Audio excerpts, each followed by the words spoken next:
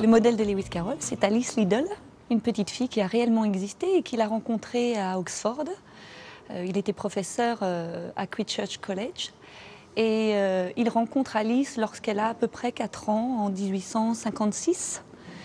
Et elle va être son inspiratrice pour la rédaction de cette œuvre.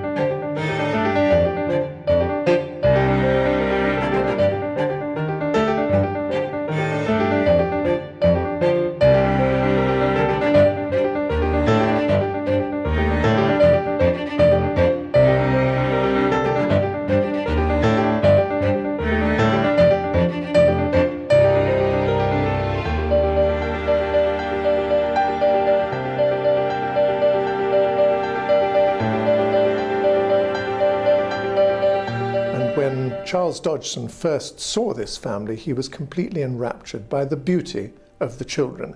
And he now had this newfangled camera, which he had bought in London, and he asked Dean and Mrs. Liddell if he could possibly take photographs of the children.